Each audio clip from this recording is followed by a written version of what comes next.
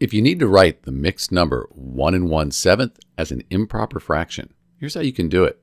You take the 1 times 7, so the whole number, 1 times 7, that's 7, plus 1. That gives us 8, and then you just bring the 7 across, and that's it.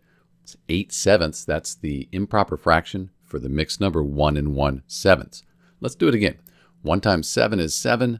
7 plus 1, that's the 8. And we just bring the denominator across, and we're done. And these numbers are equivalent. They're equal. They have the same value. It's just we're representing 1 1/7 as an improper fraction. That's the 8/7. And we can even check our work because 7 goes into 8 just one time. 1 times 7 is 7 with 1 left over. Bring this denominator across here, 1 1/7. That's what we started with, so we know we did it right. This is Dr. B writing 1 1/7, the mixed number here as an improper fraction. The answer is 8/7. Thanks for watching.